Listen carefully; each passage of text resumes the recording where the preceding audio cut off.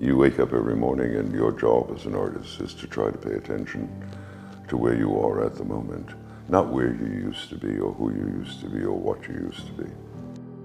And an artist every day takes the chance of going mad because you find yourself in situations that are past the point of logic you understand.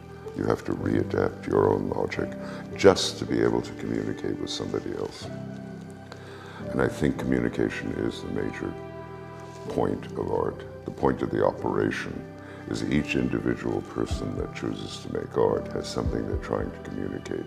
When they successfully communicate that, whether it's accepted or not, they have succeeded.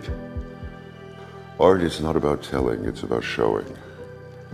If you can place a piece of stone and a piece of wood, and you can put them in relation to the flow of life, there is quite a bit there for people to use to be able to find their own relation to the world and their own place in the sun.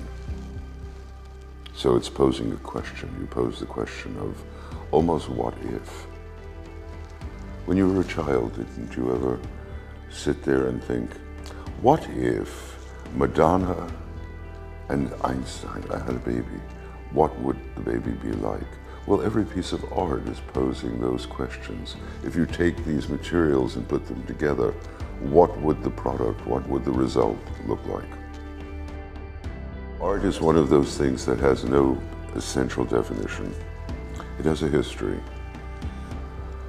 and it has no qualifications necessary. It has no need for a reference point to anything else. Art is one of those things that appears in the world because somebody decides they're going to pose the question, and that makes it art. I convince myself every day that I know enough not to run somebody over.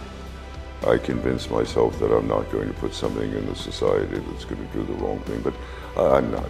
If I was sure, I wouldn't have to draw, I wouldn't have to think, and I wouldn't have to work. I would just pronounce. I still have the miscomprehension or misunderstanding that I have something to say. So I convince myself and fool myself every morning that what I'm going to be doing is going to have something to say to somebody.